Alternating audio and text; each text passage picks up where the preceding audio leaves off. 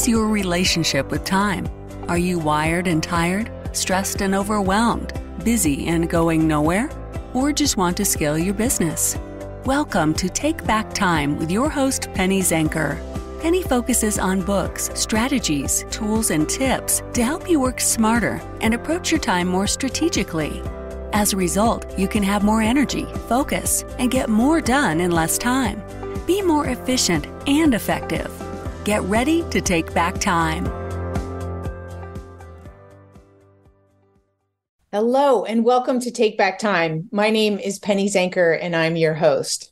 And we are talking about overwhelm and overload today and the power of focus. And I think that everyone that I've talked to in the past, at least year, is feeling some sense of overwhelm, overload. There's less resources, more to do, and people are feeling the pressure, and the numbers of people who are feeling burnout are going up as well. So I'm excited today to have Peter Schroeder with me because we're looking for experts who are going to give you a new twist, that are going to help you with the way that you're feeling so that you can get out of feeling stuck, get out of that place of overwhelm, and take yourself to a place where you can really leverage off of the power of focus.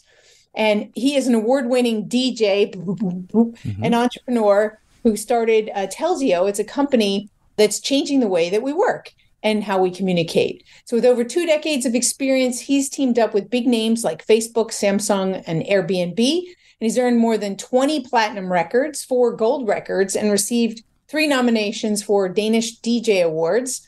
You'll notice he has an accent. And even after facing challenges like surviving a plane crash, his passion and determination continue to inspire. So without further ado, Peter, welcome to the show. Thank you so much for having me. So I'm trying to see the connection between the DJ and the music world, and then what you're doing today around focus. Help us to understand, how did one flow into the other? Well, so I think my whole life I've had 2 parallel careers, even since I was a kid.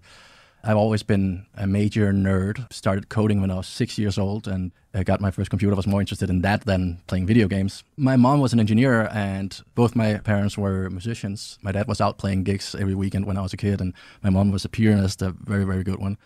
So I've always had this parallel thing going on where, on one hand, technology. I made my first website when I was 14, back in 1998, and launched it and actually sold it as a real company when I was 18. And impressive. Yeah, at the same time, started making music and DJing when I was in my teenage years, and found out that that was where I wanted to go. But even while I was in the music industry, I was still coding stuff. I would be making, I had a record label at some point. I created all the software for the releases, managing the releases and the promotion and royalties and all these kind of things.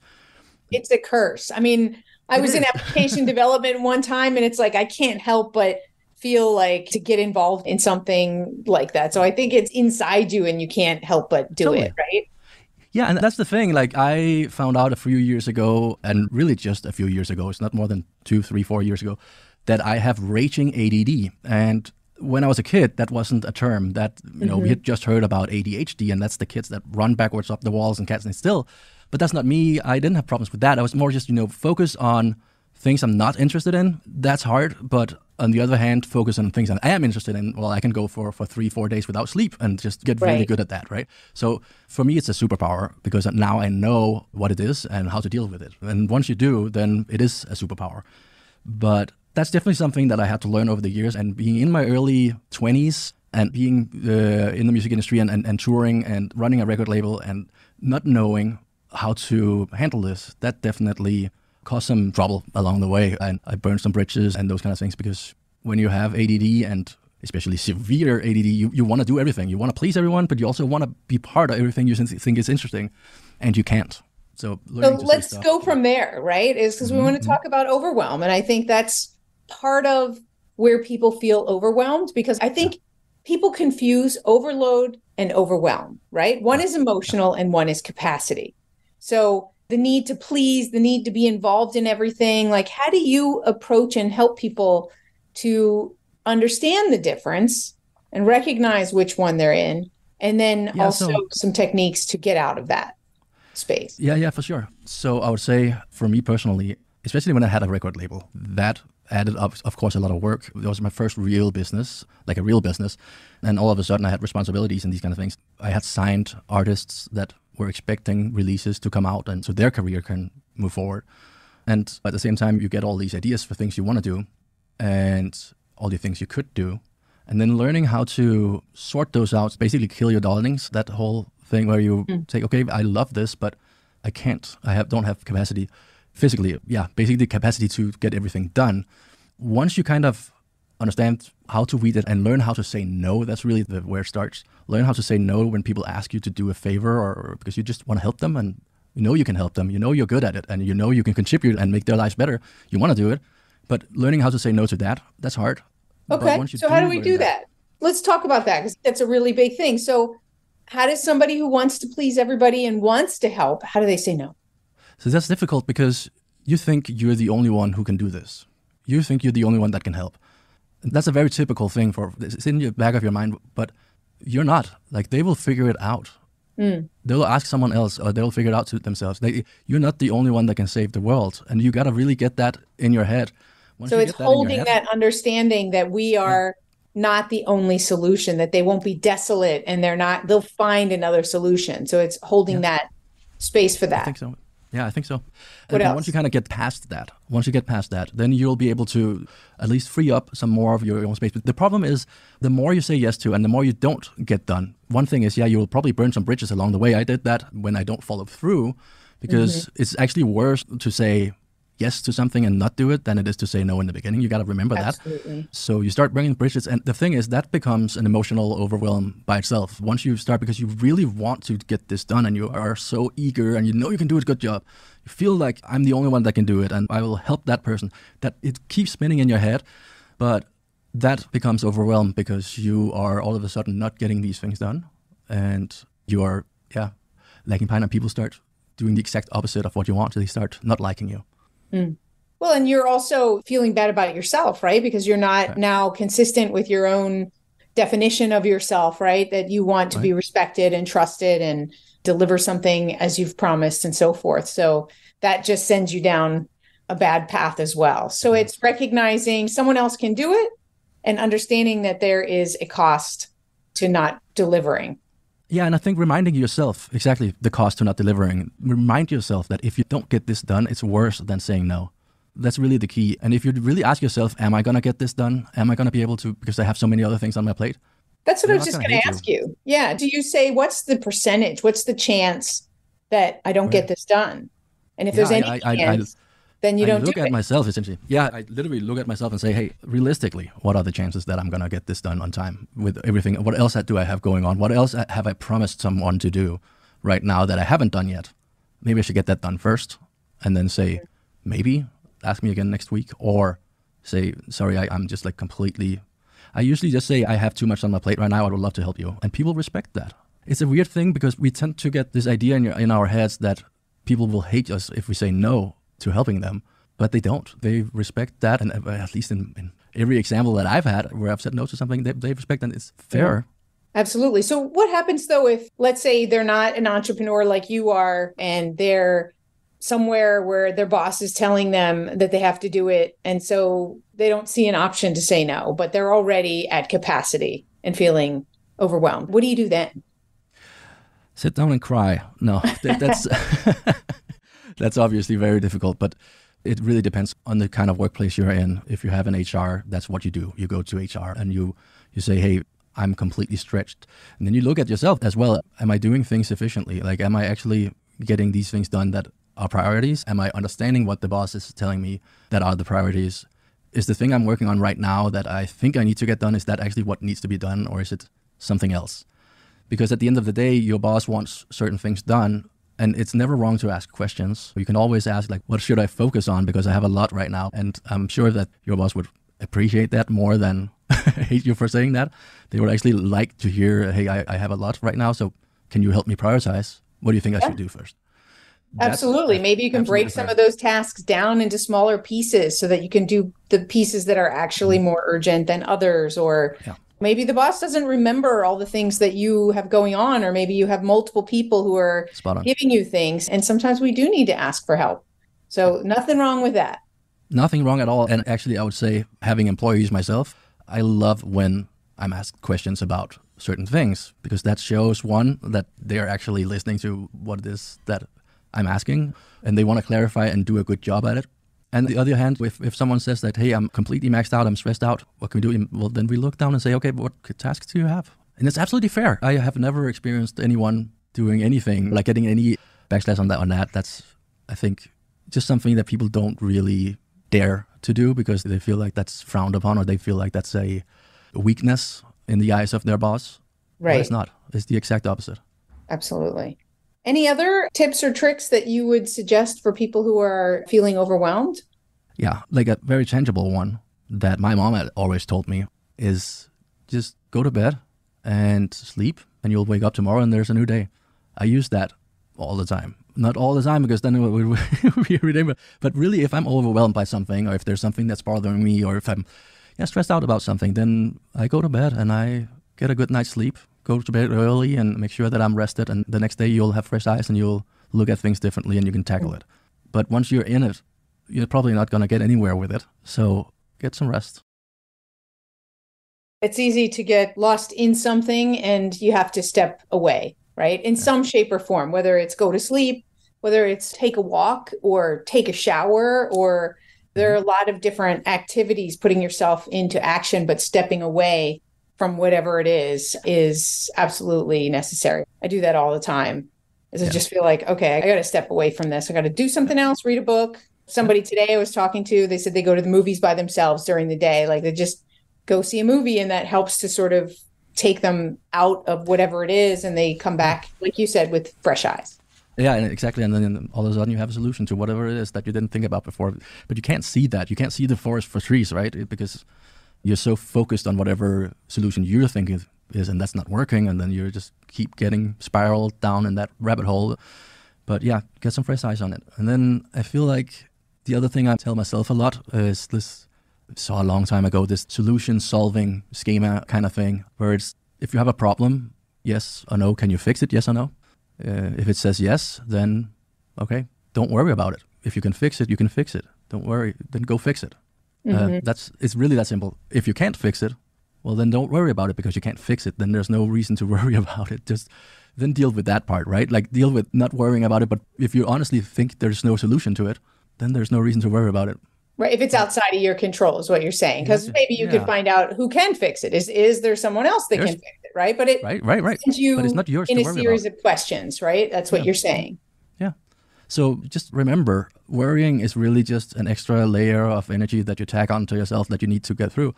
If you can fix something, go fix it and do that, and like figure out how to fix it or act on it.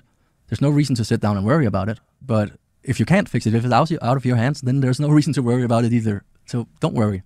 Don't worry, be happy. So can you really do that though? Like, I tend to be a worrier. I also follow the philosophy of it's outside of my control. And I think that if it's really outside of my control, I'm better at letting it go.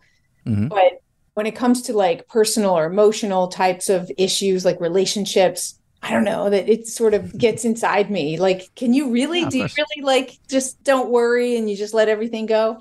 Kind of do. My wife says the same as you. And she says, not everyone can do that. And I totally understand that everyone's different. But I'm able to literally say, I'm not going to worry. I know I can fix it. So I'm going to put my energy into fixing it. And it's really rare, like you say yourself, that there's something that's not out of your control, that you can't do something about. So it's rare that you go over to the other end. But if you do, then there's also no need to worry. But in 99% of the chances, you can do something. So it's just about identifying that. What is it that I can do? And then act on that, instead of just sitting down and be passive. Yeah. I recently heard from someone, and I thought this was a good way to do it. If you know that you have a tendency to worry or to hold on to things, is to set a time limit and say, okay, I'm going to give myself this 30 minutes and I'm going to allow myself to worry and to go down the rabbit hole.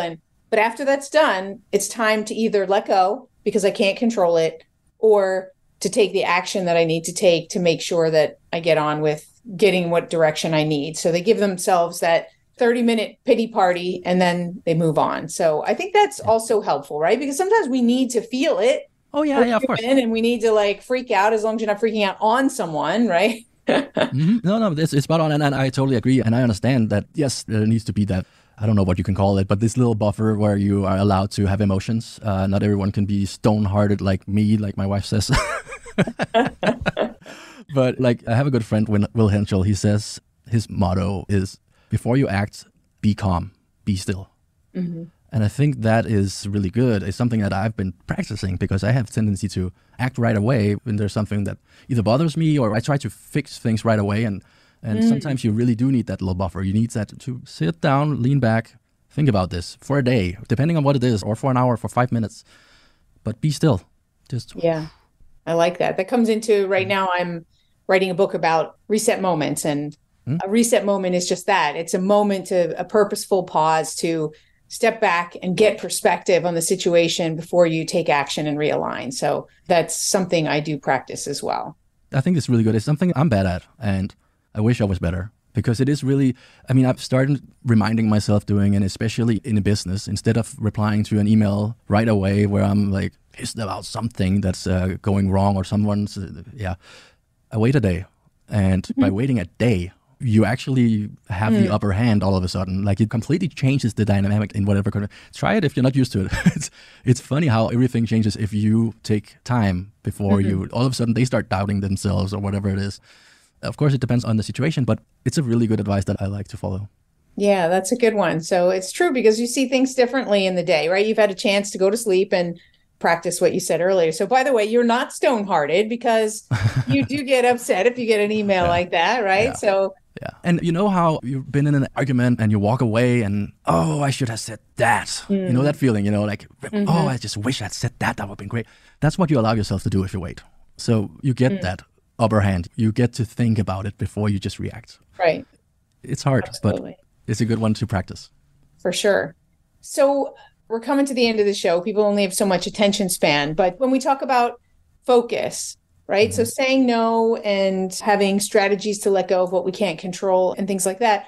What other key things would you want to share before we sign off here that is something that you cherish? Well, so being one with severe ADD, I get distracted by anything, little smells, literally anything. I ended up buying a vacation home in Denmark that I can travel to and sit in isolation in a forest to get stuff done. If I really need to get things done.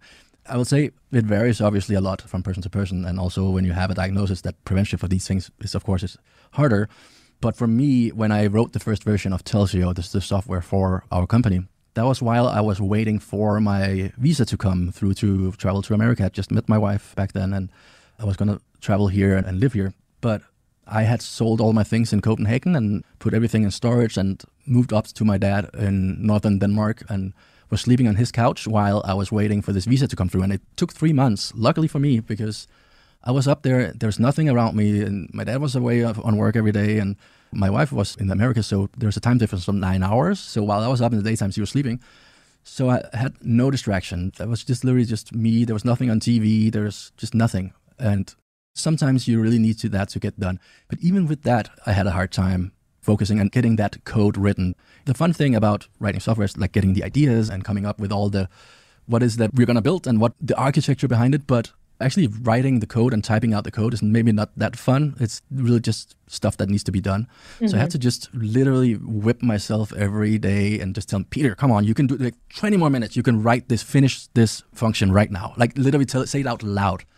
Remind myself. And I was literally saying it out loud to myself many times a day because otherwise I would just fall into something else or start Googling something, and I would never have had the company today if I hadn't done that. I knew at that time in my life that I was over the music industry. I was burned out by that. So I need to do something else. And if this idea that I had, which seemed profitable and seemed like a good idea, if that's ever going to come to fruition, I have to finish something and get it done. So it's really, isolation and then whip yourself to get it done and get stuff done. So do you talk to yourself in the third person? So you say, Peter, you got to do this. Because it's interesting, right? Because then it's almost like it's your friend that's telling you, you can do this, right? So I'm wondering if there's anything to that, like speaking to yourself in third person.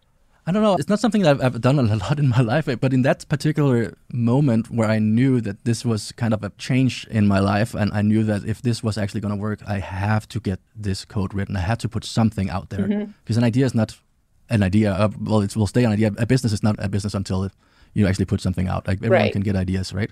Right. So I knew that this shouldn't end up like so many other things I've done in my life, where I get an idea and I start working on something, and then it gets half done, right? Right. So I had to sit down and really just tell me, and I did talk to myself in third person. Peter, you can do this. Come on. Like, just finish this method. And then I kept going that, and then all of a sudden the whole day had gone. Right? I have a new theory now, that when we talk to ourselves in third person, it's our cheerleader, it's our friend. And when we talk to ourselves and put ourselves down, it's in the I, right? And yeah. So I have this new theory. I'm going to pay attention now to my own inner voice and see if that comes up like that. Because I was in a time where if I didn't take action, I could have died in the situation. And I spoke to myself in third person. So I'm like thinking about that, like, that's interesting. Yeah, it is actually interesting because it's, like I said, it's not something I've really done before in my life, and it's not really after many times, maybe. Not many times, but it definitely worked. I mean, I was literally sitting there just writing, typing away, and all of a sudden I had a full solution that I've bigger than anything I've ever built before. And fantastic. It worked. There's something to it. Okay, well, we'll dive deeper into that. So tell us where we can find you and your software program so that people can connect with you. So myself directly, if you want to reach out to me, peterschroeder.com. There's links to all my social media, my email address and everything. And if you want to try out Telsio, which is a business phone service, we have done a good job at building something that's easy to use and works for businesses of all sizes. We have companies with 2 employees and companies with 5,000. We have like Facebook and Google and Airbnb, Samsung, and companies like that as our customers. Go try it out. There's a free trial, and reach out to our team. We are doing a good job and very friendly people. Fantastic. Well, thank you so much for being here and sharing bits of your wisdom. I really appreciate it. Thank you so much for having me. That was fun. And thank you all for listening. We got some really good tips, and maybe you've heard before, just say no. But I think we got some nuances in there that were powerful in the ways that you can say no. We also talked about ways that you can approach things with fresh eyes. And at the end there, I think that was kind of interesting, is I think that if you speak to yourself in third person and you're your own cheerleader, that you can actually be more focused and handle some of this overwhelmed by saying to yourself, Penny, you've got this. Penny, get focused and get this done. So try it out. Who knows? Thank you for being here. My name is Penny Zenker, and this is Take Back Time. We'll see you in the next episode.